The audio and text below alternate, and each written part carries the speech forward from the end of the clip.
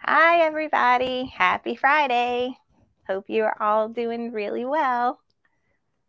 I'm just checking the chat here to see everyone. Thanks for joining us. I see Delia and Patricia and Terry and Star. Thanks so much for joining me tonight. I hope y'all are all having a good Friday because it is definitely Friday here and I needed this a lot today. I've been looking forward to this all day. So hi, if you're new here, my name is Carly Bell and I like to do machine embroidery tutorials here on my Facebook page and on my YouTube channel. And we get together every other Friday night for a live tutorial from start to finish, and we call it Sip and Stitch. So grab the beverage of your choice, sit back and watch, and then you can always watch the replay later when you are ready to complete a project. Or if you have all your supplies ready, you can work along with me. No matter what, you can ask questions along the way. I'll be checking the chat box throughout the evening, and then sometimes I'll stop and say, does anyone have any questions? So if I missed your question earlier, you can always repeat it whenever I stop and do that. So thanks so much for joining me. I'm so excited about tonight's project. We're going to do some really fun stuff. But before that, I want to tell y'all a couple things. So let's see. Hi. All right. So if you don't know, I have a membership group, and it's through the company that I love, Creative Fabrica. I go to them for a lot of online designs, graphics, embroidery designs, fonts. I get a lot of my stuff from them. And over at Creative Fabrica, I have something called the CF Fans membership group. And that's a monthly membership group that I have. And the perks of being a member is that you get a private sip and stitch with me every month. So we do it through Zoom. So it's a lot more interactive, able to ask questions. And it's really nice to get to talk to people and see their faces on the Zoom chat. And we do a project every month. And then I also give a free embroidery design every month. So I wanted to show y'all that because we just did it this past Monday. So this was a design I think I put up at the end of February, but it is a shamrock, 4-leaf clover. And then if you could see at the bottom there, it says Lucky. And I don't know if you can tell by the light, but there's Mylar underneath this sketch stitch of the shamrock.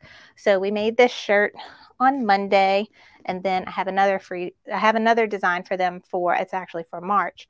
That is an Easter design. So I just wanted to show y'all that. If you are in the CF Fans membership group and you missed the class on Monday, you can go to the home page and click the link to watch the replay. And then we're going to have another class Monday the 28th. We're having a bonus class this month, and that's going to be on Stitch Artist and how to digitize designs and going over the features of Stitch Artist Level 2. So that's for all my CF Fans members.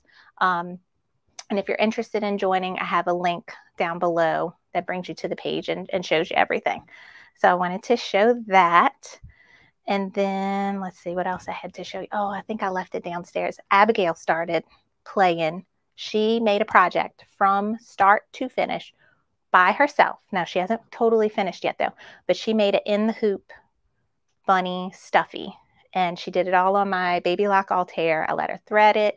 She hooped the stabilizer. She picked the fabric. She put it, I had a really big, proud mama moment. I'm like, yay! But I left it downstairs, so I can't show you. But next time I will show you. So let's go ahead and move on to tonight's project. If you've been following along for a little while now, you'll know that I discovered the company's been around forever, but I finally discovered them last fall, and the company's name is Kimberbell. And they are an embroidery design company. And it's different than the things that I'm usually doing and drawn to. So usually I'm making things for my kids and for all my friends having babies. I do all the bibs and the burp cloths and the onesies, and I make my kids shirts for every special day at school that there is. And I throw monograms on things, but that's my usual go-to things, is the kids and the babies. Last year or year before last, I started really getting into in the hoop projects, but still all those in the hoop projects were more geared for the kids. And what I love about Kimberbell is that it brought me to step away from looking at all the kids stuff and look at stuff that I would like in my house. And those are pillows and quilts. And I've never quilted anything before. I just started playing around with it in the past few months. But they have quilts that are all the blocks for the quilt are made in the embroidery machine. And then you put it all together. So that's a big goal of mine this year, is to make a quilt. But in the meantime, I'm like, let's start with pillows. So the project we are doing tonight is to make a pillow. So some of the series that they have, excuse me, they have big bench pillows, and I don't know how wide they are, but they are big, and they have them for like all of the holidays. And I haven't made one of those yet, but what I did get, they have something, a smaller version, and they call it their bench buddies, and they have 3 different sets. And then if you get all the sets, you'll have cute little pillows for each month of the year. Goes with the season or the holidays for that particular month. So I think in December I purchased, or January, I purchased the bench buddies for January, February, March, and April. And now I'm finally, haven't made any of these. And then I'm like, okay, I need to make them before all these months are over. So I made the 2 April pillows. So let me show you those. So this is the bunny. And this is 8 by 8 inches. So it's on the small side, but it's super cute. This is what we're going to be making tonight. And then this is the other pillow in that series. And this is, so each month has a square pillow and a rectangle pillow. So this one is the one we're making tonight. So let me check the chat real quick. Let's see.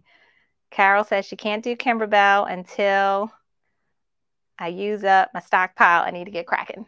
I have the same problem. I actually made myself a project list. Every time I buy a design, I'm like, ooh, I want to make this. I made like just a Google Doc on my computer. So when I buy the design, I add it to my list, what the design was, and if there's something in particular I want to use it for, make it for. I have the list, and now I've got the Kimberbell to go with it. So I still have a lot of projects to make. So, yay, Cindy said she did the rectangle one the other day. The rectangle one was fun because that had more sewing involved in it, and I'm definitely not an expert at sewing. I'm getting the straight line down though. It's coming. So, all right, let me put. Let's see, I had something. There we go. Okay. So Delia has a good question. Where do you buy the Kimberbell designs? Because I don't think they're everywhere. So in the time that I've learned about Kimberbell, I kind of learned how they work. So the company is awesome, beautiful stuff, but you go to their website and all the cute things you see, they're not available. Not all of them are available to buy on their website. And that is because they really promote the crafters to go to their local quilt shop and purchase their products. So the quilt setups, if you want to buy the fabric kit for their quilt designs, if you want to buy the bench buddies, and the some quilt shops will put together fabric kits so that you can buy the design and get all the little cute pieces of fabric and embellishments to make it just how the picture looks if you want. if you don't have much of a stash and you want to start getting things together. So a lot of their stuff, they want you to go to your local quilt shop. I unfortunately don't have a local quilt shop that is open that has their merchandise. I called a few and they said they don't have much, but they can order it if I needed to. So if I plan ahead better, I'm going to do that. But in the meantime, my go-to place is Sewing Machines Plus. And I bought a few things from them, but they don't have everything. So then I went on Etsy and I found quilt shops that have an Etsy page. And I found one in particular, I think it was called Thimble Dots. And I bought a few things from them now. Hold on one second. Elise is here. What's up? Mommy, you're going to miss out on game night. Oh, what are we playing? Candyland. Candyland? Okay, well, can I play with you when I'm done with my video? Do you promise to save me a spot? Please. I have you one. Okay. You're green. I love green. Good. Mommy, Okay. Hey, I promise. I'm making your bunny pillow. I'm making your bunny pillow. Wait, you're making it? Yeah, that's what I'm making tonight. So let me make your pillow. I want to be in the video. Not right now. No. Because it's mine. I know, but you still got this on. You can't wear that. Okay, go. Bye. Watch the cords. Watch the cords. Okay. Close the door. Thank you.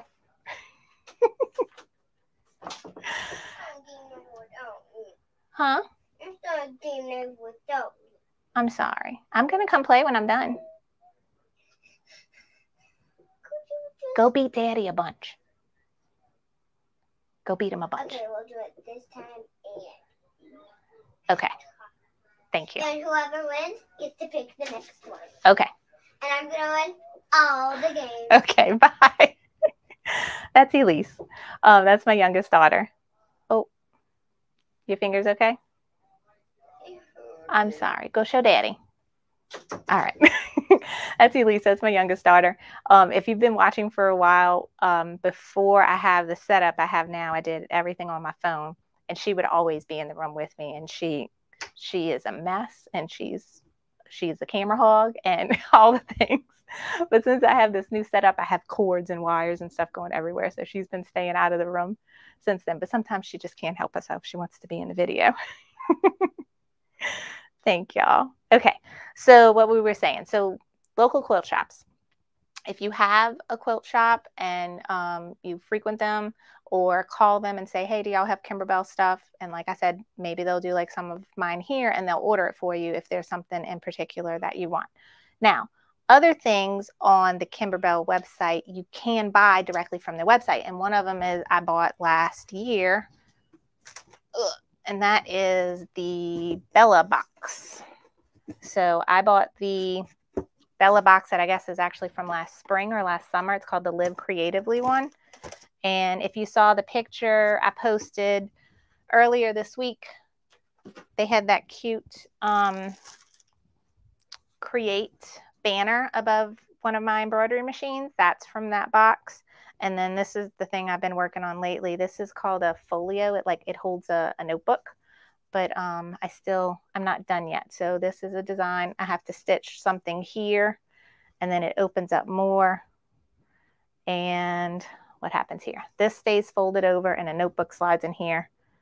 The dry erase board gets put here, and then this gets turned into a zippered pocket. So I still have a lot of steps left to finish this one, but that's the kind of stuff that comes in their Bella box. So I'm looking forward to see what they come up with for this year's spring/summer box. Other things they have on their website you could buy is quilting designs, like background quilting. And that's something I'm going to get to do the quilt that I purchased, that I hopefully will finish this year so that I can hang it up and display it for next year. But we can go over that kind of stuff maybe in another video, because it's something I'm really getting into and enjoying and liking, and I want to share it with y'all. But let's get back to tonight's project. Ooh, Cindy says they also have a few free projects on their website. I need to go find those. All right. Free is always good. Yes. So Jenny, I love the folio too. The folio, like when they advertised the Bella box and showed the folio, that is why I bought that box. And then the new thing now is the Spring Showers quilt. And when we're done with the pillow, I'm going to show you something I kind of took from there that we might use on our pillow tonight. And that is the whole reason why I bought that quilt. There's always something that like really catches your eye. Like I have to have that. Like it comes with all this other stuff, but that is the thing that I need. So let's get started with tonight's pillow. Let's go over the supply list. So here's one of the pillows that I made, and we're going to make another one just like it tonight, but I'm using I got some different fabrics we're playing with. So Elise decided, I told Elise when she saw this, she's like, Mom, I want it. I'm like, I'll make you one. So, because I had these by my front door on my little bench I had by my front door. And I asked her to pick out fabrics, and she wants this one. So this is going to be Elise's, and we're going to make a new one. And I'm going to switch you over to my craft table camera so y'all can see what's going on here. All right. So this is the pillow. And we're going to change it up. And then this is the other pillow so you can see it closer. But this one had more sewing because I had to make these little triangles and sew them. And then it has this border. And then the back is a envelope closure, and actually the back is put on your sewing machine. It's not done in the hoop, but I don't see why it couldn't be done in the hoop if you can add just a border. But for now we're doing it on the sewing machines because that's how they have it done. All right, so for tonight this pillow is 8 by 8. However, and if you have a machine with an 8 by 8 hoop, like tonight, I'm going to be doing it on my Ricoma EM-1010. If you have a Persona or Alliance, there's a nice 8 by 8 hoop you can do this on. However, if you have a machine that only has a 5 by 7 hoop, you can still make this pillow. And I'm going to show you when we're done the instructions that came with the design. It comes with a beautiful PDF with step-by-step instructions. I'm going to show you how they do this same pillow on a 5 by 7 hoop instead. You have to separate it into 2 hoopings, but it looks super easy. They make it easy for you. But the first thing you're going to need is your hoop and some cutaway stabilizer. So this is a sheet of that pre-cut stabilizer I get from Sewing Machines Plus. Super convenient. Then you need a piece of fabric, and that is your background fabric, and this is cut to be 10.5 inches by 10.5 inches. Now, something else I've learned from Kimberbell is that, especially like for quilt blocks and then even for their pillows, if you are worried about puckering, if you have issues with puckering, stabilizer usually really helps with puckering. And what they actually recommend is to iron on some interfacing, like regular SF 101, and I think Kimberbell makes their own version of interfacing, and iron that on the back of your project. I don't see why not some fusible poly mesh would work. I think the whole point is the ironing. Ironing always really helps with fabric from shifting and puckering. So, yay, Star said, Sewing Machines Plus promoted the free motion quilting kit on the Persona this week for Quilt Fest. Yes, it's very intriguing to me too, and I need it. We're going to talk about Quilt Fest when something's stitching and we got some time. So this is my background piece of fabric for the pillow. I already have interfacing ironed on there. All right, then some pieces you need for the bunny. You need the face.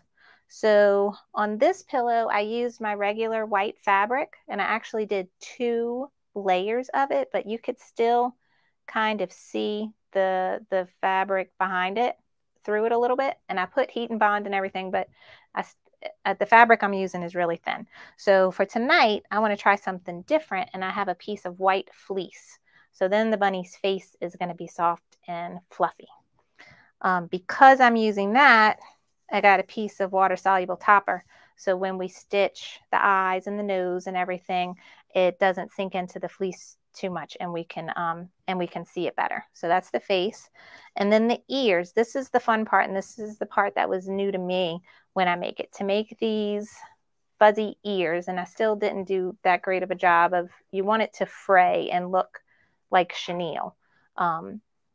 So I'm going to show you how they do that tonight. But you need essentially 4 pieces of your white fabric for the ears, all cut to be the same size. So you need 4 pieces of white for the ears. And then that's all we're going to do. Oh no. Then the under the ears, you can use a pink fabric if you want, but to make it a little fun, I'm going to use a piece of heat transfer vinyl. So this is glitter heat transfer vinyl. So that's going to go on the inside of the ears. This is all what's done on the embroidery machine. Then when it's done and we pull it out and we cut it to size, you need the back of the pillow. So I have 2 pieces of fabric that are going to make the back of the pillow, and that's going to get sewn on the embroidery on the sewing machine. And I think these are 8.5 inches by 6.5 inches. And I went ahead and folded and ironed a I guess probably more than 1/4 inch seam allowance so that there's no raw edge on the inside of the pillow like this. And we're actually gonna, if you see this one, we're gonna top stitch that closed when we go to the sewing machine. I think that is all of the main supplies you need for tonight. I'm also going to use some spray adhesive to get this fabric on the stabilizer good, because the fabric's actually slightly smaller than my hoop, so it doesn't get hooped as tight as I want it to. But now, depending on which machine you're using is going to tell you which hoop and your setup. Now I'm using my Ricoma EM-1010, and the easiest thing for me to do on that machine is to use my Mighty hoop, because I have a 8x9 Mighty hoop here. So even though it's 8x9, the embroidery field is 8x8. So this is perfect for this project. So let's go ahead, and I'm going to spray my stabilizer. And I'm just going to put my fabric on there good. And I had one of those rolly things. Here we go. I got this for my cutting machine to make sure the fabric goes nice and smooth when I put it on the cutting mat. All right, so that's it. Now last night when I was playing around with this and getting ready, I did mark the center of this just to give me some, a good eyeball of making sure I hoop it centered. So you can do that as well, but usually this should be pretty easy to eyeball and put right in the hoop.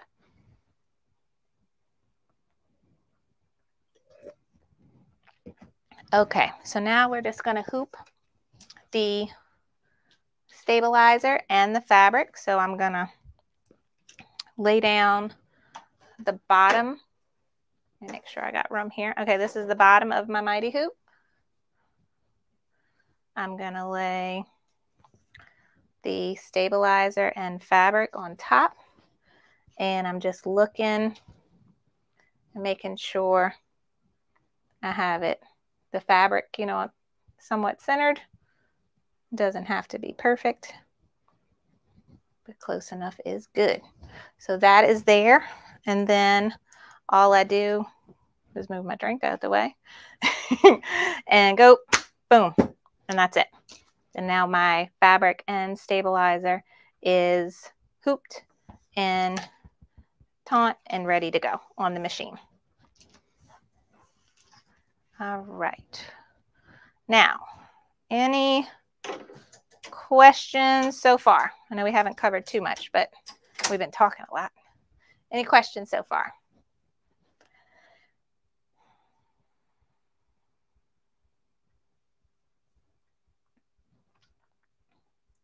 All right.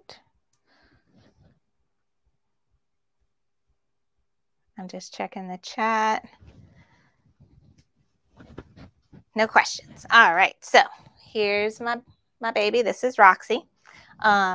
This is a 10 needle machine and she's amazing. And so I have my hoop slid right on and I have my threads in the back already picked. I have the design loaded on the machine. And what else? I chose my hoop. Now, I get this question sometimes when you're working with a mighty hoop or like a fast frame. The Ricoma calls it the 8-in-1 device. It's just very, very similar to a fast frame. What hoop do you pick on the machine? I usually pick a hoop that is either slightly bigger than what I'm working with, if there's an option, or I pick other so that there is no hoop and you can move the hoop around to get it centered where you want it by just moving the arrows around.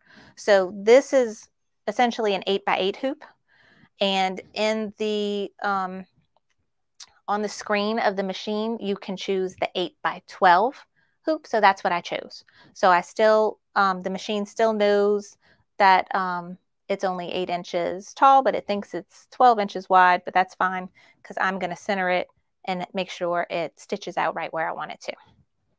So I have the design loaded. I have the 8x12 hoop picked on the machine. Then other things that's different from a multi-needle compared to a flatbed machine is usually on a flatbed machine, I'm just going with the flow, and when I need to change a thread, then I pick the color. Sometimes I don't have everything picked out ahead of time. I'm just like, oh, what should I do for this step? I'm going to do pink, and I go and pick a pink color. When you're working with a multi-needle machine, you have to kind of plan ahead a little bit more because the machine is switching the needles and the thread for you automatically. So I know that I want the majority of the bunny is white, and there's some pink sections, and there's the black of the eyes and the whiskers.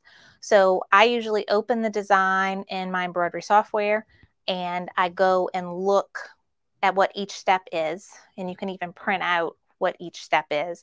And then I go to the machine and I'm like, okay, the first step is placement stitch, doesn't matter what color I pick. Second step is this, I know I want that to be white. And so on the machine, I go and for each step, I have to pick a needle, and each needle is associated with a color. So then I tell the machine for step 1 is needle 3, step 2 is also needle 3, and 5, and so on, until I get through all the steps of the design. Now, because we're doing applique, there's 2 options. You can either tell the machine you want the frame to come out after certain steps, or if in this case the majority of the steps you need to stop and trim things, I put the machine on what's called automatic manual, to where it will stop after every step automatically. And then I have to press go when I'm ready to go to the next step. So that's how I have my machine set up tonight. So I'm going to hit OK. Then what's left? Then once you have your frame chosen, your design loaded, and your colors picked out, next is tracing the design and making sure that it's going to stitch right in the area you want it to, and your needle's not going to hit this magnetic giant hoop on accident, because it's not a good thing. You don't want that to happen. So in order to trace, you have to essentially lock the machine. So I know, like on my other machine, there's a lock button. This one is embroidery status, it's called, but it has a little padlock on it, so it's locked. So now I can do the trace feature, and the trace feature is always done on needle number 1. So right now, needle number 5 is picked, and I could see it here, and I see my marking is way over here. But let me see, I think I fixed it last night how I want it. So I'm going to leave it there. And then now I'm going to hit trace. It's going to move over to needle 1, and now I can hold it down and make sure it traces right where I want it to, and it's not hitting any of the corners of my magnetic hoop. And I can move it around and adjust it as needed in case, you know, something doesn't look right or it's not stitching right where you want it. All right, so that's it. Once you have all of that loaded and you traced it and make sure nothing's going to go not where you want it, then we can start stitching. So the first step is the placement for the face. So I'm going to hit start. No, actually the first step is placement for the pink part of the ears. So it's going to show me where to put the heat transfer vinyl.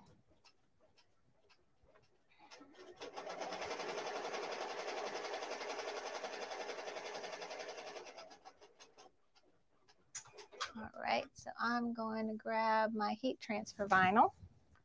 So now all it did was stitch the outline of the pink where we want the glitter vinyl. So when you get heat transfer vinyl, it usually comes with this clear, it's called a carrier sheet. You want to peel that off.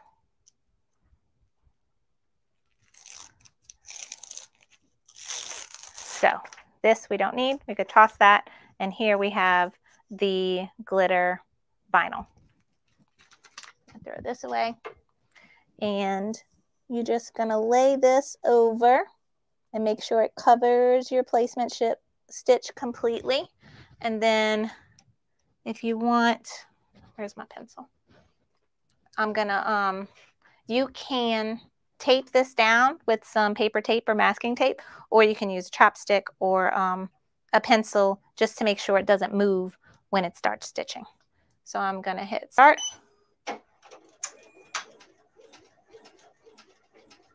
But don't put your fingers in there. But once it starts stitching, it tacks it in place to where it shouldn't be a problem.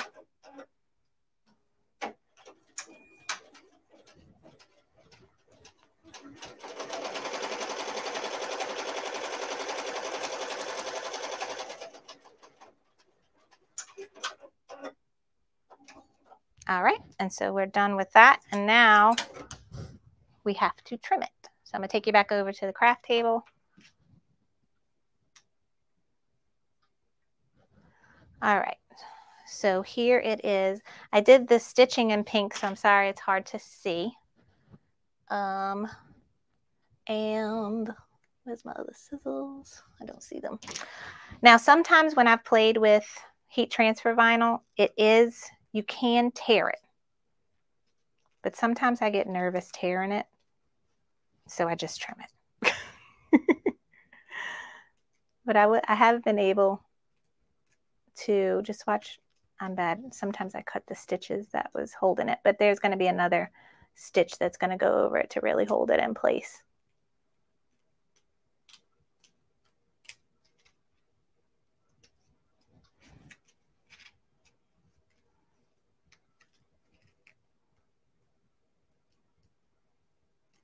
Okay, so you're just going to take that. You see where I pulled it? It pulled the stitches up, so it's probably best not to pull it. Just trim it.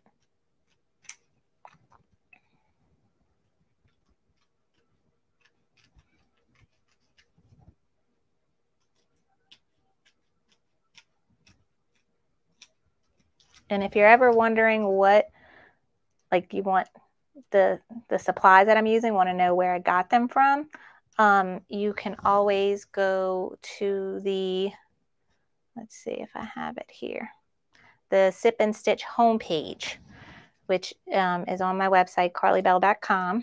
At the top menu, you'll see a Sip and Stitch option, or you can go to carlybell.com/sip-and-stitch. And that's going to have links to all of the supplies I'm using, including the scissors, the hoop, the stabilizer, all that good stuff. All right, so that is it. So now we're going to put it back on the machine, and then now I think it stitches the placement for the face.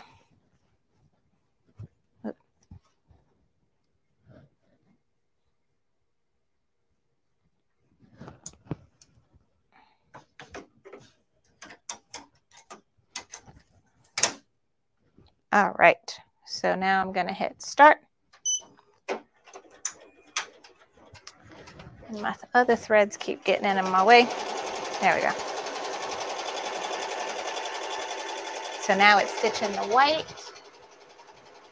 of the face. And I gotta fix this because it's gonna drive me crazy.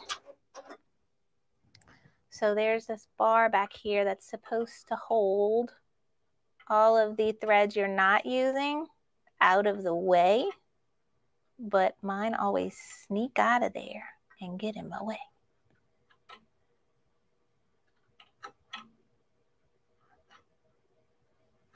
Okay, now they're out the way. All right, so there's the white placement stitch showing you where to put the face. So this is my fleece. I'm not putting anything on the back of it, no heat and bond or anything like that. I'm just putting it on there. And now that's going to tack down.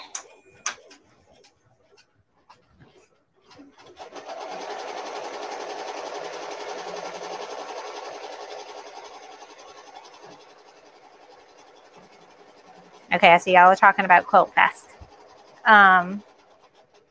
So Karen watched Quilt Fest. Oh, let's see, right here. Karen watched Quilt Fest from beginning to end.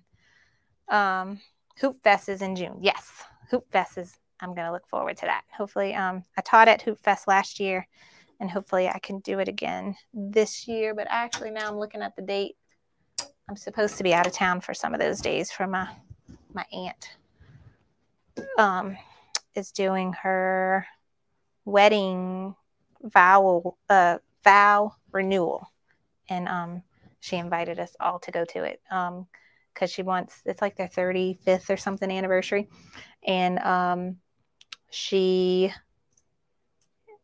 rented this big cabin in Gatlinburg and invited all the people who stood in her wedding, and I was a flower girl. So I'm supposed to be doing that. I think it's the week of Hoop Fest, but at the beginning of Hoop Fest at least. All right, so that's the fleece for the face, and I'm just trimming it away. So unfortunately, I did not have any time to watch Quilt Fest this week. I'm going to have to watch some of the replays this weekend. But I'm looking, I have like certain segments like I really wanted to watch. I wanted to watch the Persona free motion quilting. I wanted to watch, I think they did some demonstrations with a Juki sewing machine, like a straight stitch sewing machine that I really want to get, that I have no place in my craft room to even put, but I still want it. And there's some other, and I just wanted to look for like tips and stuff, especially for me being new and have no idea really what I'm doing. Okay, so the flannel, what is this? Fleece is fuzzy. So I'm just getting this cleaned up a little bit better. It's not a satin stitch that goes around it, but it's a cute kind of motif. And I don't want stuff sticking out of it on the sides. Okay, let's see. What's next? I think next is the outline for the ears. I'm going to put it back on.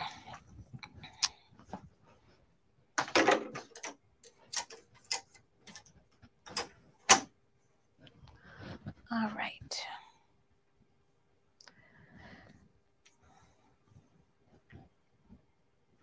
Okay, so I'm putting it back on. Let's see. Yeah. Next is the outline for the ears. And I'm going to show you how this is going to go. Ooh, Krista has a Juki still in the box along with the Grace Cutie frame. I'm coming to your house, Krista. I want to play with that. Yes, Carol said, get that Juki out the box. All right, Linda. Hopefully that will be a future project for us to do here on Sip and Stitch to demonstrate the free motion quilting on the Persona. That'll be fun. So, okay, I see some people asking. So for anyone unfamiliar, so Sewing Machines Plus is a company that I partner with, and they have Blaine, the CEO of the company, he has a live Facebook show every week on Thursdays where he is either talking about stuff going on or demonstrating a particular project, a particular machine, a product, and he gets really excited when like new machines come out. You know, he wants to reveal them and all that stuff. So quickly, so it's stitch the placement stitch of the ears. Now we have 4 pieces cut out. We're just going to do 1 right now. So just the 1, okay? And we're going to put that down there, and then it's going to re-stitch the tack down, and we're going to trim it, okay? So yeah, so Blaine does a show every Thursday, but then 3 times a year, he does a week-long virtual event. And in March is Quilt Fest, which is just finished up. And all of the stuff is on their YouTube channel to watch. It's easier to watch on YouTube because then you could just watch the replay and fast forward to like the segments that you want to watch. So March is Quilt Fest. In June is Hoop Fest, and that's all about embroidery. And I got to participate in that last year, and it was a lot of fun. And then September, I think it's September, he does Sew Fest, and that's just sewing in general and a lot of fun stuff there. He usually has lots of brother ambassadors like Angela Wolf participate, and they have really great educational segments with classes, and then segments showing you all the different kinds of machines and how they're used and demonstrates them and everything, and it's really fun. All right, so now the ears are done, the first part of the ear. So now let's trim those. All right. And I'm using my scissors.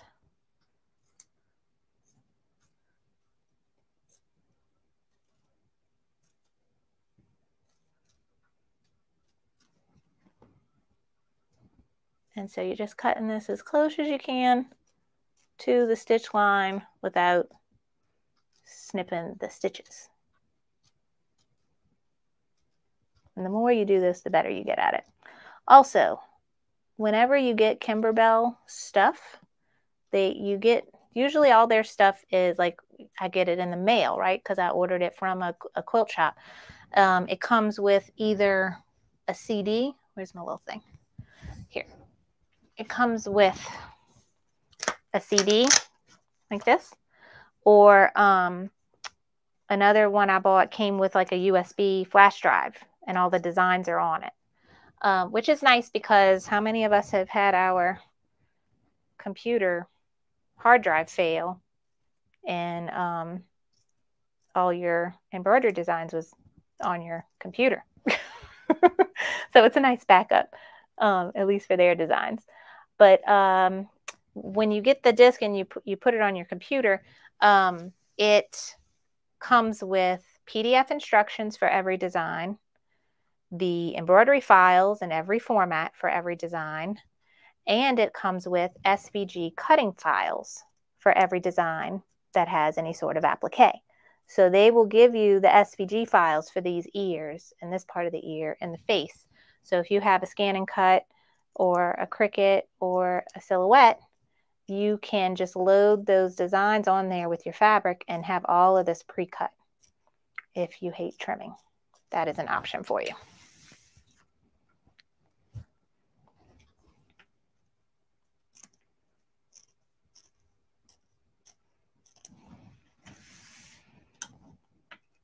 It's funny with the magnetic hoop, my scissors keep getting stuck to it.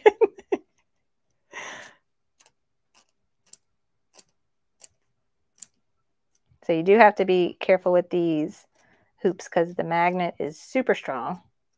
Don't put your phone or your computer by it, and don't get one if you have a pacemaker.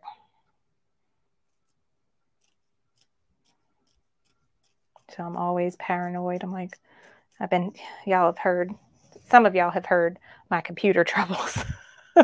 in just like the past 2 months. No, actually 6 months. I've had horrible computer luck. So if I just got a brand new computer. If I kill it with this magnet, that's it. I give up. Not doing computers anymore. Y'all won't see me anymore. All right, trimmed the ears. So I'm going to put it back on the machine. I think the next step is the eyes and the nose, or it might be the outline. I can't remember. We'll see what it does. But what I like about having it on the automatic manual where it stops for each step is I don't have to keep going back to my software and looking to see what the next step is because I know it's going to stop for me. All right, what's next? Now it's doing the outline, the pink outline around the pink section of the ear. Oh, Carol, I haven't read all the messages yet, but yeah, I saw some of it. So Carol's laptop got lost in shipping. But thank God you got it back. It just took a while, huh? It went like, what did we call the brim board that got lost? McFly?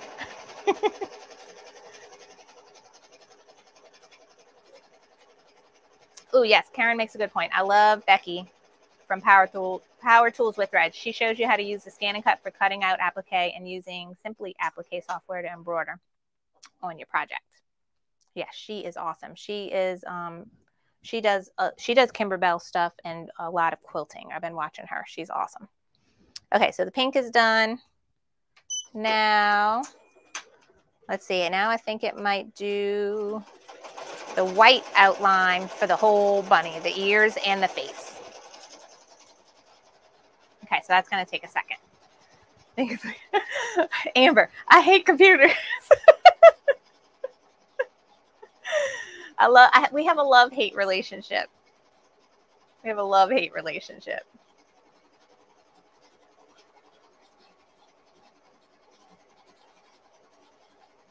All right. So let's see. While that is stitching, that might take a minute. This design stitches out pretty quickly, but that's, I think, the longest part. I am going to show you. Okay, so we talked about, I have an 8x8 hoop. Now, if you don't have an 8x8 hoop and you're working with a machine that only has a 5x10 or a 5x7 or a 6x10, you can still do this project. And I'm going to show you how nice Kimberbell instructions are. So watch this. This is the PDF that comes with the design. They have two sets. They have one set of instructions that shows you how to make it on the 8x8 hoop like I'm doing tonight. But this instruction shows you how to do it on the 5x7 hoop. So it goes over the fabrics you need for each piece.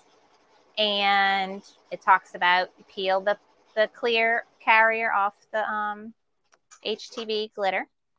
You iron interfacing on the back. So you're still starting with the same size fabric we're starting with tonight, except you're going to mark it and make a big crosshair on it. And then what does it says? Measure 1/4 of an inch down and make another crosshair. You're going to have a big piece of stabilizer like I started with tonight, but you're only going to hoop one side of it. Then on the design that goes with this 5x7 pillow project, it's going to stitch out some placement lines, and it's going to show you right where to put your fabric. And then it's going to do a basting stitch, and you see it goes through everything, and it's just going to do the face, right? Then when it's done with the face, you're going to take it out the hoop, and then you're going to use your other mark that you made to hoop the second part. And it's kind of like a repositionable hoop, except you are the repositioning. The hoop is not repositioning for you. And it should line up perfectly where the ears will go right on top of the face that you already stitched. So all of that is in the instructions so that you get the same final product that we're doing tonight. It's just a little bit more work because you have two hoopings, but it can be done. And it's like that on all of their designs. They all show, if you don't have to necessarily have a giant hoop. A lot of their stuff can be done on 5x7 or 6x10.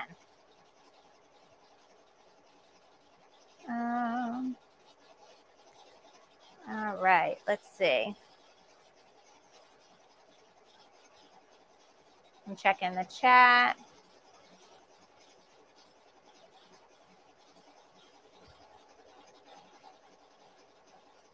Okay, this is a big problem for a lot of people, Krista. She said she spent part of her day at the library getting help from the young. I like how you say from the young.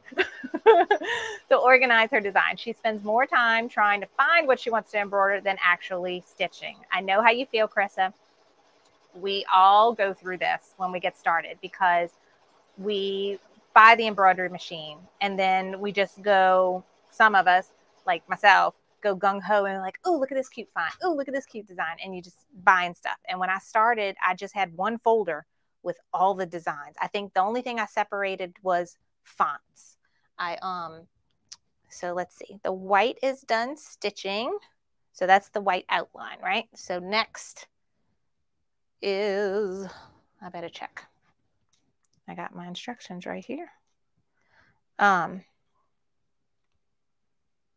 Okay, when it's done stitching the white outline, now is when you want to add your extra 3 pieces of white fabric. So I just stacked all 3 pieces right on top of each other. See, this one has a little bit of a stain. I'm gonna put that one on the bottom.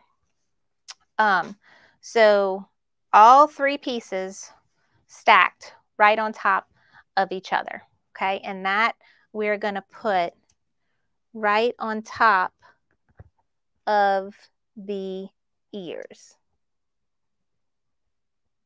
Actually, I'm looking at the wrong instructions. I bet you it's different because I'm looking at the 5x7 instructions. I think the face gets stitched next. Let me pull it up real quick.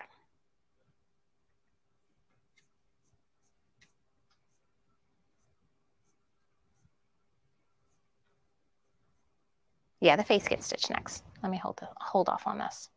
All right, let me hit start. All right, so yeah, so next, oh wait, stop, cut.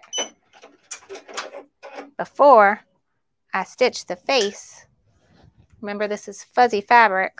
Now I'm gonna put the water soluble topper so that stitches a little better. So I only did a couple stitches, so I'm gonna go ahead and start. But if I messed up something, I could back up and go back to the beginning of this step. All right. Now that will stitch a little better with the water soluble topper. All right, it's gonna stitch the eyes and whiskers, then the nose. Then we're gonna put our 3 layers of fabric. I'll make sure I'm doing this right.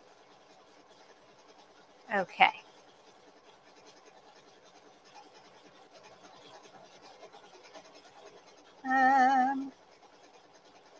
Okay, we were talking about the designs. So when I first started, I had one folder with all the designs and one folder with all the fonts. That gets out of hand fairly quickly. And I've been embroidering for, let's see, 9 years now, almost 9 years. So you can imagine I have quite a collection of designs and fonts now. And let me zoom in on here so you can see this a little better, how cute it is. There you go. So now what I've done, and actually Carol, our lovely moderator on YouTube tonight, if you're a member of our Facebook group, we have a guide section, and in there I have extra tutorials and posts on all kinds of stuff. And one of them is a video Carol made showing how she organizes her embroidery designs. And it's up to you. There's several ways you can do it. What I've done is I have an embroidery folder. And in that folder, I have multiple folders and I have a Christmas folder, a birthday folder, an animals folder, a, you know, every other holiday. I have my BX fonts all in one folder because I use Embrilliance, and the format for Embrilliance fonts are BX. If you have other fonts, you can make a font folder. You can make a monogram folder. You can make a frames, quilt designs, so on and so forth. So you can categorize it like that. Then if you want, you can also make a folder for each shop that you buy from. So I have a Kimberbell folder. If you have tons of creative applique, Lenny Penny, Itch to Stitch, you can make a folder for each shop, and you can have it separated like that. And I know people that have both.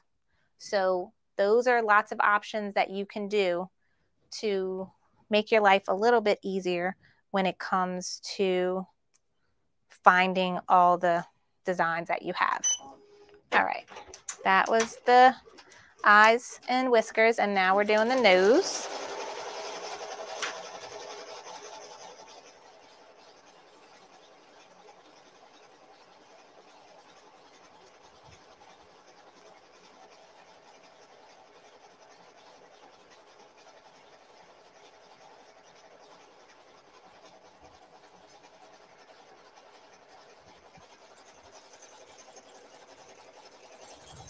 So yeah, that water-soluble topper is really helping keep those stitches on top of that fluffy fleece.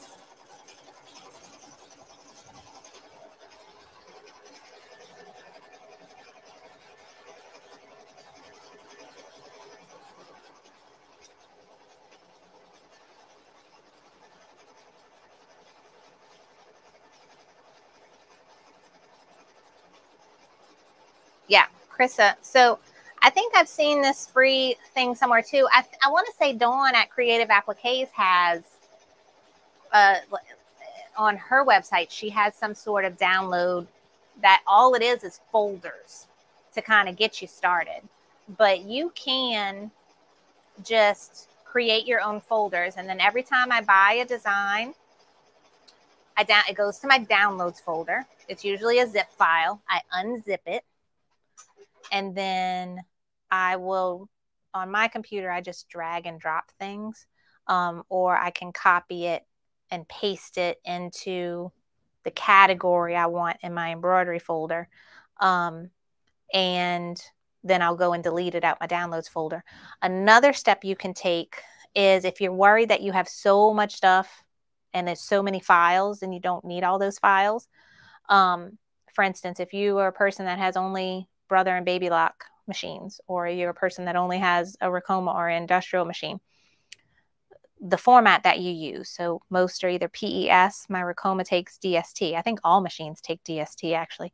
You can just save 1 or 2 formats, and that's it. Delete all the other formats. And with any embroidery software program, I think you could do this with any of them. I know you can with Embrilliance. You open up your PES design. If you get a new machine later on and it takes a different format, open up your PES design in Embrilliance, and then go to Save Stitch File As and save it as a DST, or the format, I think it's JEF for Janome, or whatever it is. You can always, as long as you have one format, you can convert it into any format when and if you get a new machine. So you don't have to keep all those formats if you're worried about it taking up too much space on your computer. Okay, so the face is done. I'm going to go ahead and pull this water-soluble topper off now, so it's not in my way. See, boom, ripped right off. Super easy. Okay, now the step of the ears. So we have these ears. What do we have here? I have a piece that needs to be trimmed. All right, we have these ears here. And now we have our 3 layers of white. And I'm just stacking those and putting them right on top and making sure they cover those ears that are underneath there. And this is going to give us our faux chenille.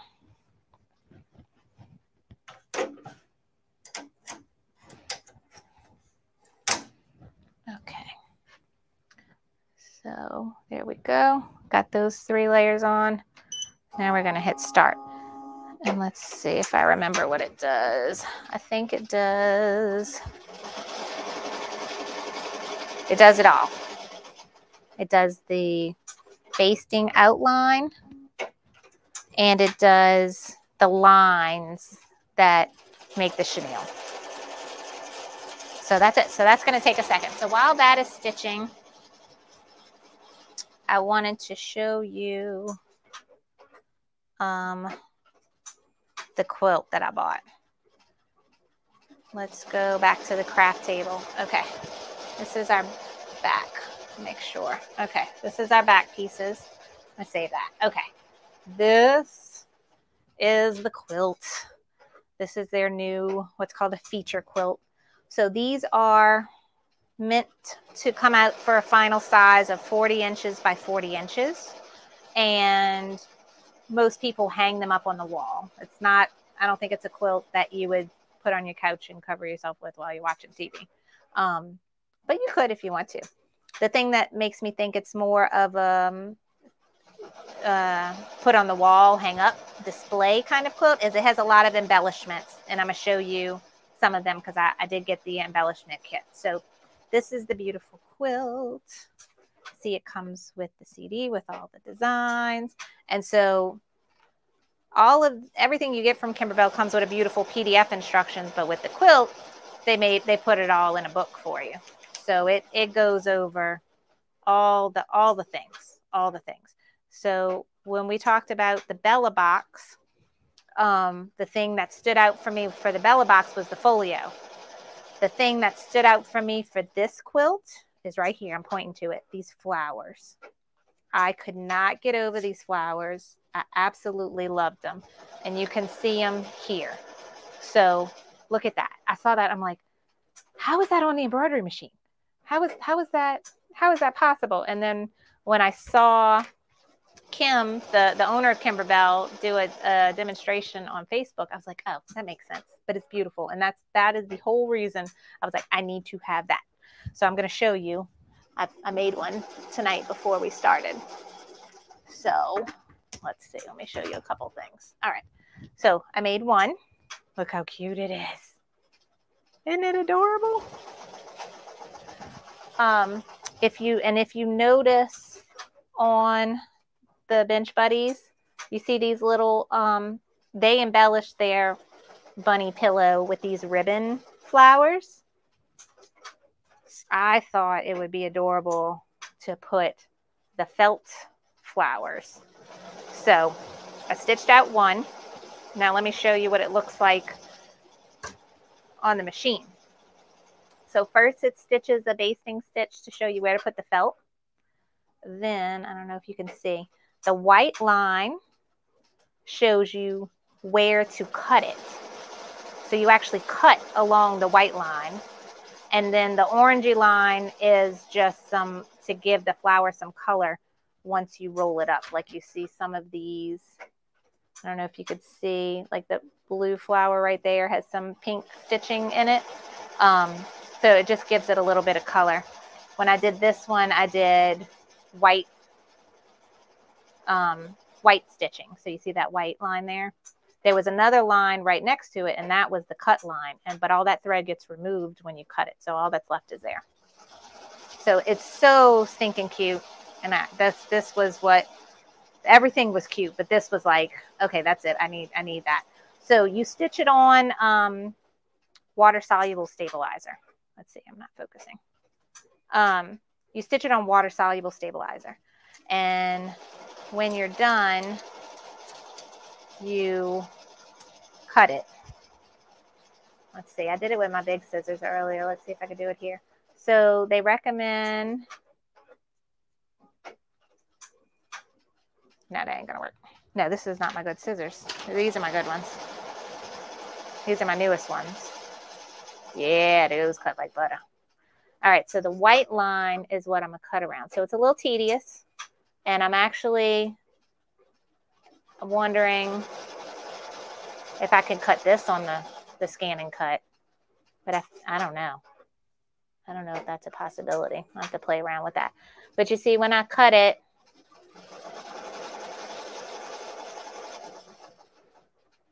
the thread that was the cut line, it gets kind of frays away and goes. So all that's left is that orange.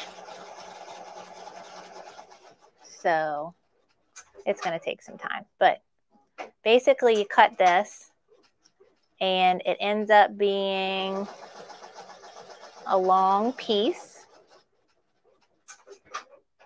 It's kind of wavy, and it has a round piece there. So you just kind of twist it, roll it all up, and you start from this end and roll it in. So then the last part is this, and then you just hot glue it, and it holds it all together. But I wanted to show you. And then you also have to soak it in water to get the stabilizer off, because you don't want to see the stabilizer on the back side of the flower, because it's going to get all rolled up, and you're going to see it. This one's more tedious to cut out than the other one I did. So I don't know how many of these I can make, because I don't know how many of these I can stand to cut out. But I love them so much, I will. All right, let's see. All right, it is done. So this is something I'll just have to do later. Let's see. Those are not my new scissors. These are my new scissors. Okay, we are done. Let's see. I'm sorry, I'm catching up on the chat. Oh, Linda said she was hooked on the beehive and the little rain boots. Me too. I love all of it. I really love all of it, but I was most excited about making the flowers first. Okay, so Carol brings up a good point. Don't have a CD player. I have a MacBook, Apple MacBook, and a lot of the new even PCs don't have CD players. I bought this like 10 years ago, because I got a MacBook. That was my graduation present when I finished grad school. My mom and my husband chipped in and bought me a nice MacBook, and it was like the first MacBook that didn't have a CD drive. So I got this, and it's a CD drive that's external, and it just plugs in the USB port. So I got that when I got my first MacBook, because it was freaking me out not to have a CD drive. Now it's like super common not to have one. But I've been having this little sucker for 10 years, and it's come in handy. So I think you could probably buy something like this. It doesn't maybe have to be an Apple one, but I'm sure they make some like this, where you can get the files off the CD. Now, some of the things I bought from Kimberbell have been on CD, and some have been on flash drive. So I don't know what the norm is, because the quilt is a new product, like brand new, just came out, and it's on CD. So I don't think, some things are USB, some things are not. All right.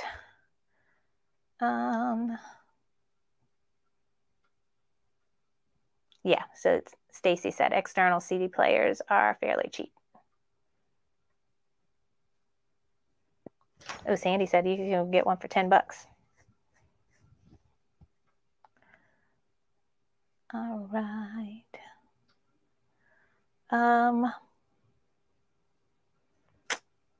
Cindy said, do you have the new rotary blade for the scan and cut? They show felt doesn't always cut very well. I don't know, Cindy.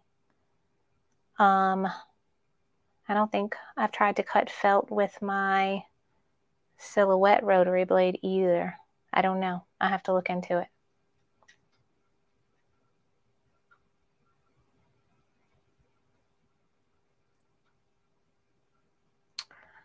Bonbon X, did I say I ruined my computer with a magnet? No, I ruined my computer with water. My water bottle busted in my work bag, and my computer was sitting in it for several minutes, and it was not happy. Not happy. Okay. All right. Megan said most of Kimberbell does come on a CD. All right, Star's leaving. Good night, Star. All right, so we are done stitching. This is all that's everything on the embroidery machine. So, yeah, Carol said, too bad you can't put a wet PC in rice like a phone. Big old bowl of rice. No, it wasn't having it. It wasn't having it. And that was my husband's computer because I was still using the computer I got in 2012 that I mentioned was my first MacBook. That was my graduation present. I was been using that until last year. So MacBooks are expensive, but they, to me, hold their value and they work for a long time. And that MacBook is still downstairs. Abigail's using it. It just can't handle the software that I'm running for all these cameras. It wasn't handling that very well. So my husband had a newer computer he had for school, so I inherited his and then I killed it. So that was my fault, not the computers. All right, so this is everything. We're done on the embroidery machine. You see those lines? That's going to make our chenille. Now, do you see the line? That's the outline of the ears. That we're going to take out. So that is actually a basting stitch. It's much, the ones going across here are a beam stitch. It goes back and forth 3 times and the stitch length is shorter. Around here is a basting stitch. It only goes once and the stitch length is longer. So that should be easier to get out. So what you can do is take your scissors or your seam ripper and just pull that out. So that's your next step when it's done stitching, okay? That's going to take a little while.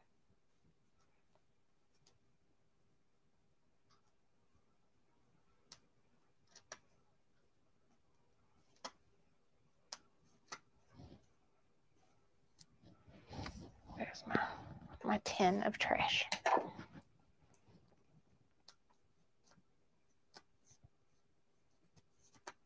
I might do better going on the back. It's a little harder to see. No, I can't tell which one is which because they got the other stitches. So I'm gonna stay in the front here. You could just keep I just cut a bunch and then pull them out with the tweezers.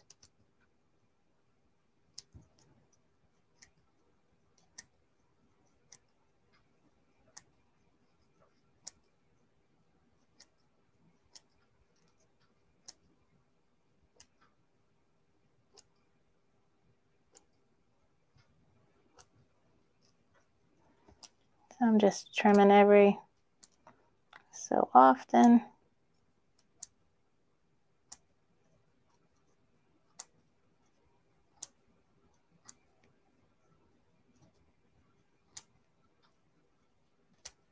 All right, and then let's see how well I do this. Oh, that's about an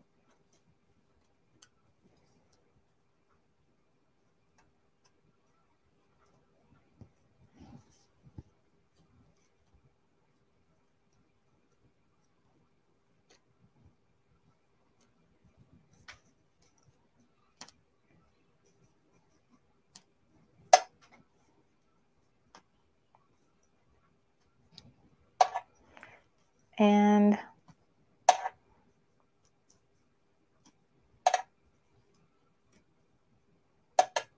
oh wait, I was supposed to trim this first because that's my outline. Let me look. Yeah, I need to trim it first. Then I take out the basting stitch. Oopsie daisy. Need that as a guide, right? Okay, trim. Okay, so I'm going through all 3 pieces of that fabric that I put on top. Okay, all 3 pieces.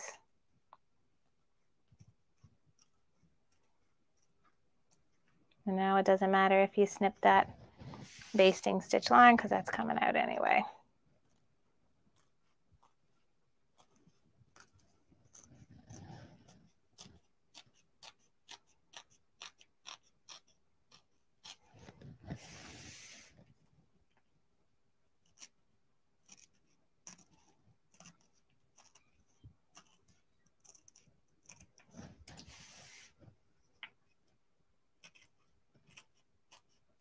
wonder how bad Elise is kicking Chris's butt at Candyland. That child is a master. She gets so lucky every time we play. She's so good at Candyland, and she's so good at memory. She beats Chris at that all the time too. Okay, so I kind of snipped this already, but I can see where my stitches were so that I could see where my outline is.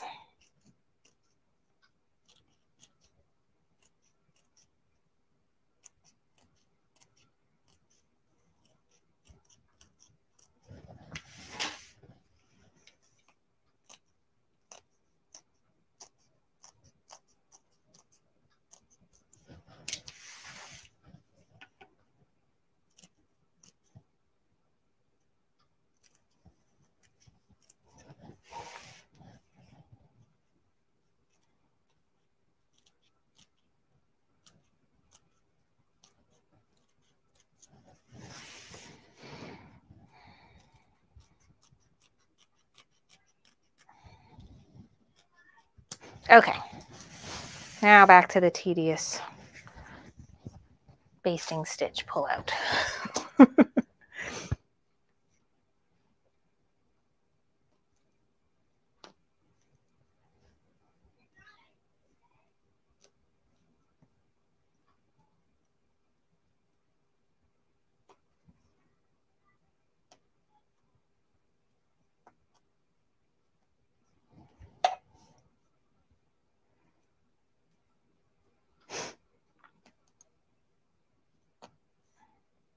Okay, need some background music now, huh? I forgot about this part taking so long.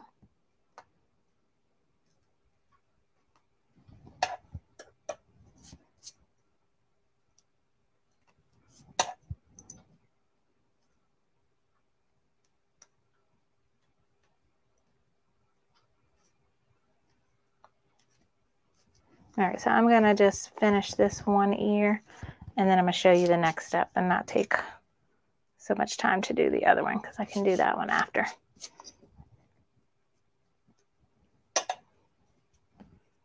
Because it's too quiet in here when I'm focusing on silly things like this.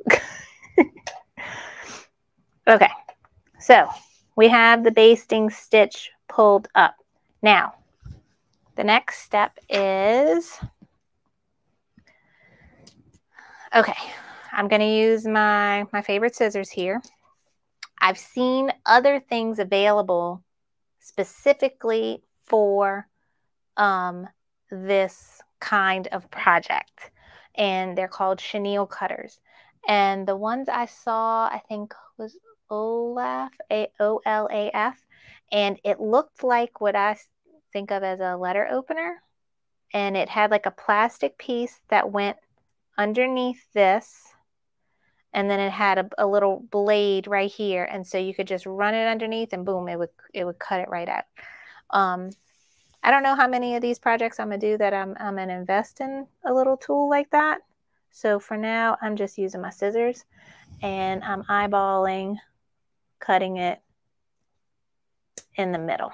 So you're cutting just the 3 pieces that you laid on top, and you see that white piece that we started with, the bottom layer is still there, okay? So that's what we're doing.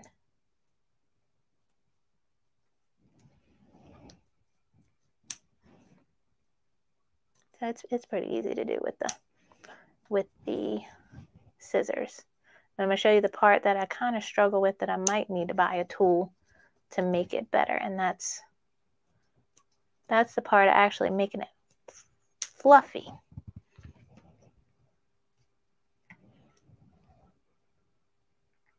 And you can take, I still have it in the hoop. You could take it out the hoop. Here might make it easier. Okay, let me take it out the hoop.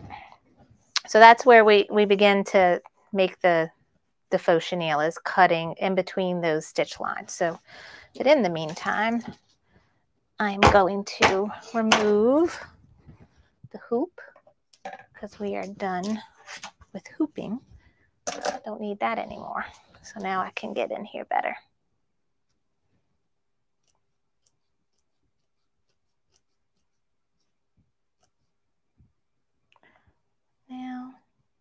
I guess that's just supposed to be, I don't think I'm going to do this one all the way through because this is not stitched. Let me see how it looks. Because I had trouble with this one too. Like I had this floppy piece right here that was hanging off, and I ended up going with my sewing machine and stitching right here to keep it tacked down. Let me see what they suggest in the instructions for that part. Ah, yeah, they say stop cutting right here. So on that piece, stop cutting right here. So I cut a little bit, but I didn't cut all the way to the end. All right, I could see that on there. So on this side, I'm gonna stop cutting right here. Aha, I knew there had to be something I was missing. Okay.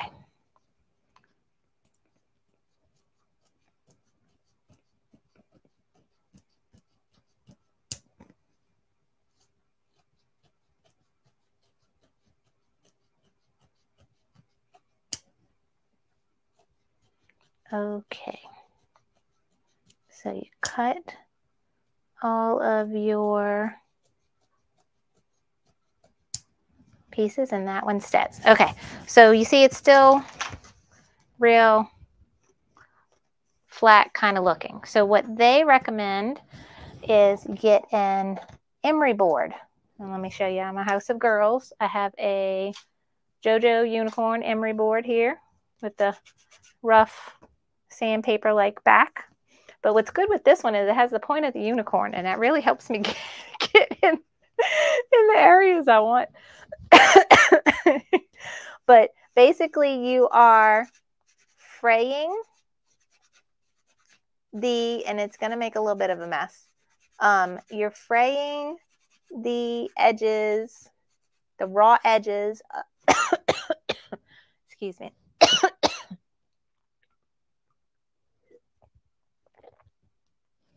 You're fraying the raw edges of the 3 layers of fabric that you put on top of the ears. So you can sit and play with this and get it how you want. Now, I see someone mentioned, and this is what I was thinking of too, Megan. My girlfriend's quilt shop, which is an adorable quilt shop, and they are based in Utah. And actually the owner of this quilt shop is Kim from Kimberbell's sister. And not only is her sister, it's her twin sister. So it really confused me when I was like learning about Kimberbell. I'm like, well, what? And then I was like, Chris, I thought her name was Kim. I was watching videos and then I realized, oh, that's her sister. That's her twin sister. But my girlfriend's quilt shop, they have a website. They sell tons of Kimberbell stuff. You can go on their website and get stuff if you don't have a place local to you.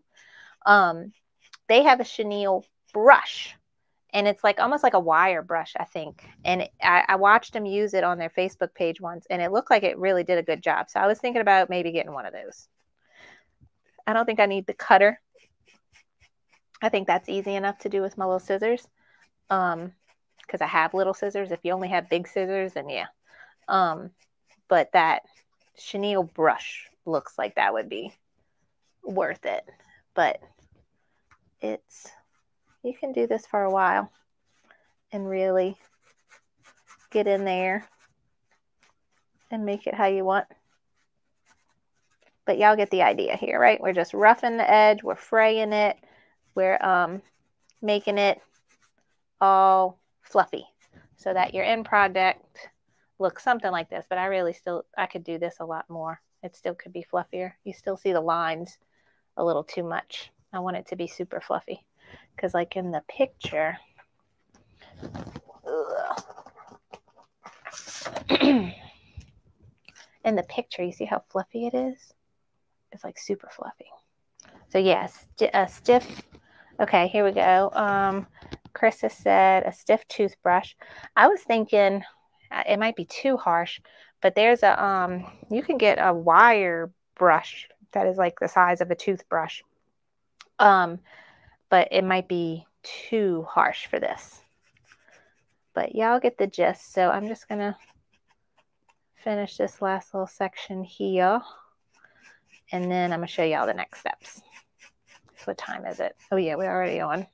hour and a half. So let's wrap this up. Okay, because I can sit here and do this for another 30 minutes.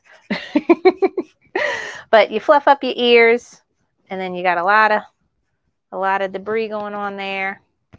I need to get me a little vacuum like Amber, my friend Amber at Bingham Bliss. She has a wonderful YouTube channel. She has this cute little vacuum cleaner she keeps her craft table clean with. It's like a little battery operated handheld vacuum cleaner. I need one of those. Okay, I'm trying to keep this in focus. Got too much stuff on the table. All right, so do all that. Finish the basting stitch, cutting, fraying your faux chenille. Now we need to cut this. So right now this is 10.5 by 10.5. We want it to be 8.5 by 8.5. So another investment, I think I'm ready to give Kimberbell more of my money, is something called the Orange Pop rulers. And they are square and rectangle rulers where you can put the square ruler right over this and use your rotary cutter and cut inside of the square, and you'll have your perfect square. But I don't have that, so I'm trying to do this, and I'm trying to have it centered. So I know the center of the ears is the center of the design, and that needs to be 4 1/4. And I think that's straight. So I'm going to, where is my marker? Yeah, Barbara loves the pop rulers. I think I'm ready to invest in those because I've done this a couple times now and I don't like it. So I'm just making some marks on where I got to cut. And now I don't know what the middle of this. So the bunny itself is 7. So 3 1/2. That's the middle. So I'm going to put 4 1/4 there. So this is 8 1/2. And that's the top. So got a little bit of a line to go by, but you could see how easy it is that this would not be a perfect square by the way I'm doing it. I'm sure maybe more experienced quilters and cutters might have some better solutions to make sure that this is square. I could measure more spots, definitely. So actually this needs to just be 1/4 inch because you want the bottom of the pillow to be this line here. So you actually only want to go 1/4 inch. So I know I can do this line lined up here because you get the whole thing gives you 1/4 inch seam allowance. Okay, so now when I sew the bottom, it's there. And yeah, that's 8 1/2. Yeah, I must have not measured that right. So this is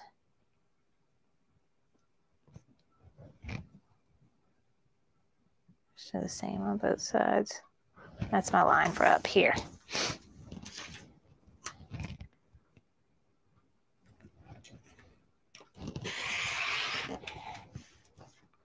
That's done. And then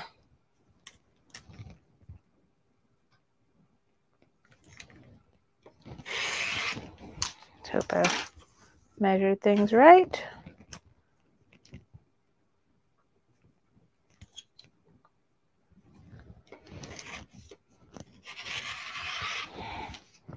And now, if I did want to put some embellishments on the bunny, now would be the time to do it. I don't know.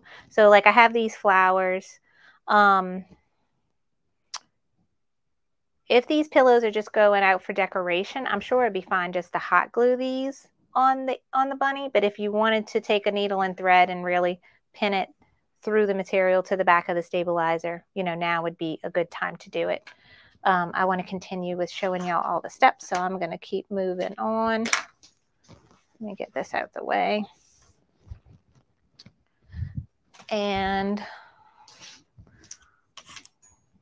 so you have your bunny right side up. Then I still need, I need a top stitch this, but I would put, I got my 2 pieces for the back of the pillow. I would put right sides together like this. And you see there's some overlap there like this. And then I would stitch all of this around like so. So when you're done, oh, and also I got the little pillow form from the quilt shop too. Kimberbell makes a pillow form that fits perfectly in these little pillows. So you can get the pillow form that fits in it, or you can just stuff it yourself with some stuffing, or even make your own little pillow form with stuffing. And this looks like interfacing. You probably could just make this. But anyway, little tiny pillow form. But when you're done,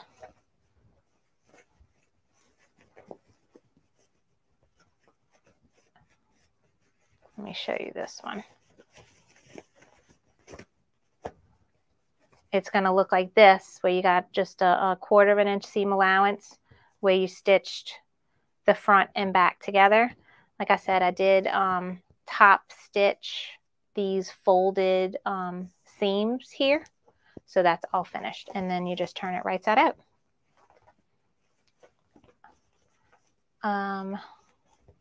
So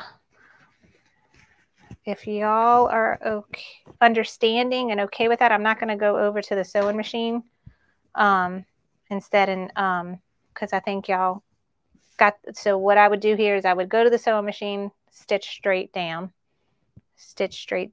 and then put this together. I clipped it all, going all the way around, and then I took it to the sewing machine and just stitched a square around it. So if no one has any questions on the actual straight line sewing, then I think we are done with this project. So I'm gonna wait because I still want to finish the ears, and I'm gonna put the flowers on them. I think the flowers are so cute. So let's see.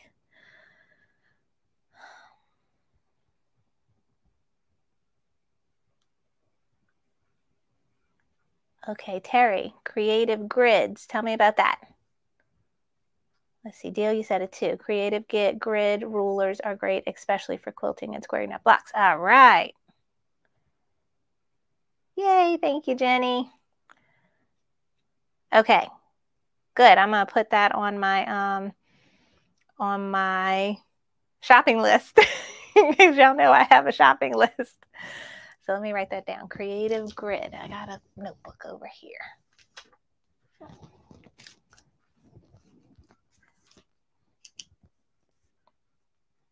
All right, so they are more squared, if you will. Okay, got it, Delia.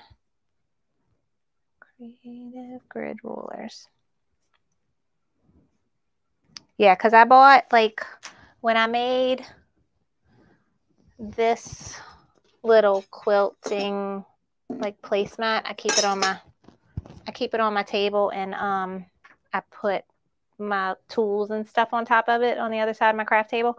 I made this, and this was all with a charm pack.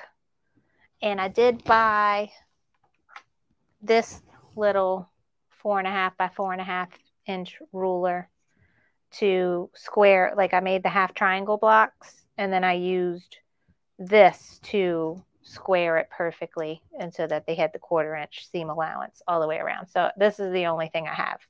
So I thought the orange pop rulers would be good, so that I had multiple sizes and of squares and rectangles. But I'm going to check out the ones y'all recommended too, Creative Grid. Okay. But yeah, that's what I'm thinking too, Cindy. She's saying I probably need to get the pop rulers if I keep doing Kimberbell, though, because they have some odd shapes. So like this is a perfect square, but this is a rectangle. I don't know. And they have an orange pop ruler that would cut out the white section to be this size rectangle. And some of their quilt blocks are rectangle sizes too. So I don't know if those rulers would work for that. Hi, Mary. Excited you're here too. We just finished. So we're making this pillow, but we never finished it. I'm going to finish putting it all together later, but I still have to finish the ears. But this is the one we made tonight, and this is the one I made earlier this week.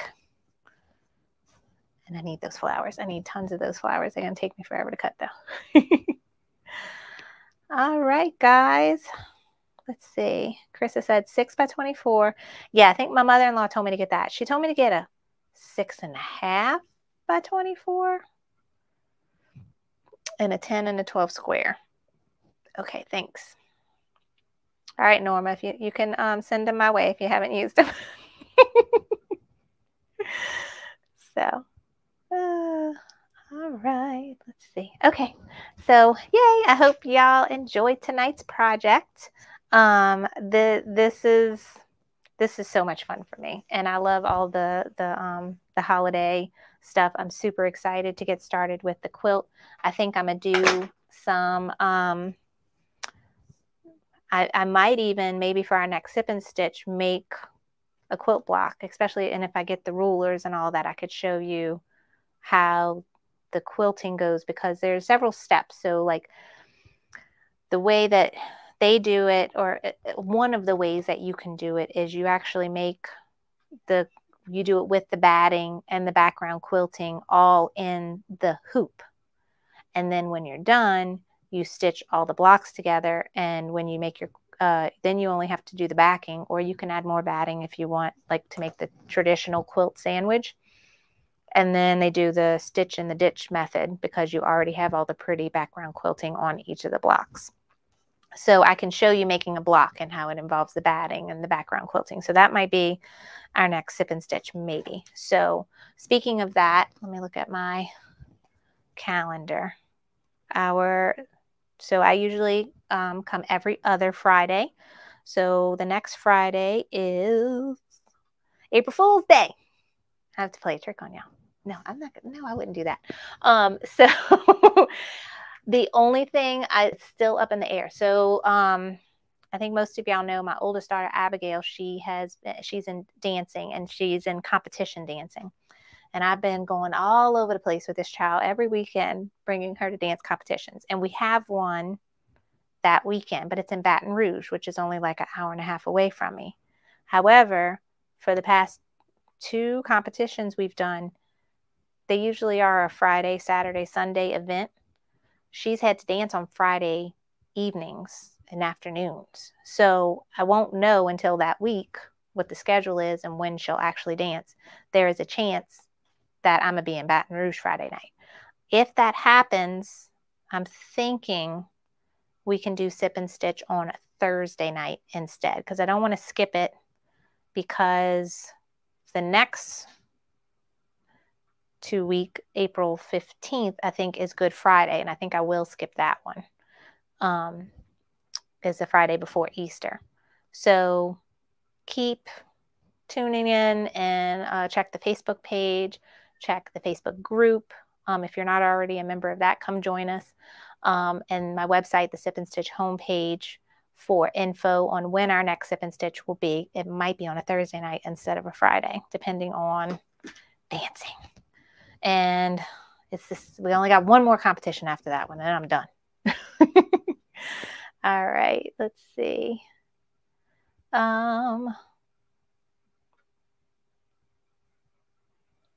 Okay. Ooh. All right. Dee Lee said, mist the channels with water and then brush to fluff. Ooh, I will try that out. Thank you for that tip.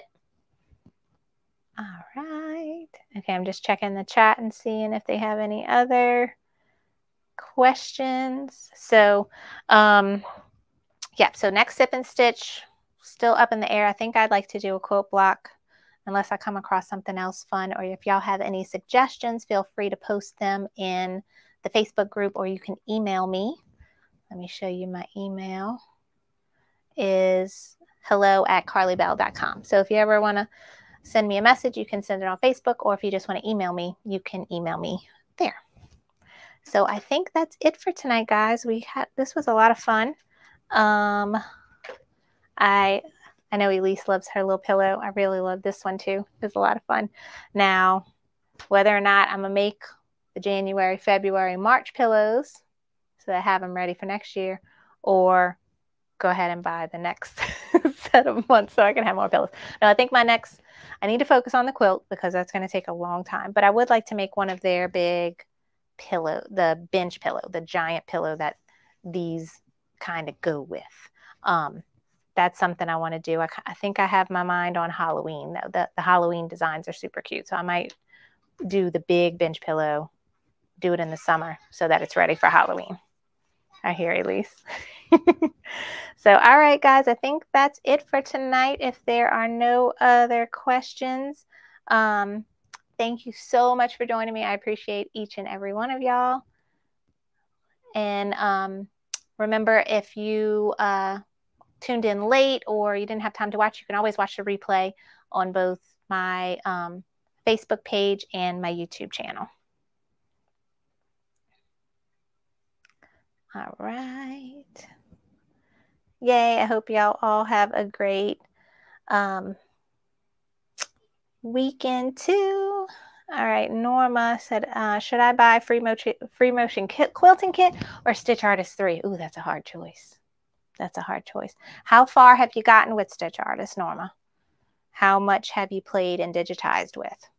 The main things in Stitch Artist 3 is I really like the branching feature. And there's something called a break line. I don't know how to explain that, but they got some good features. They got some good features. But it depends on how have you mastered Stitch Artist level 2 yet?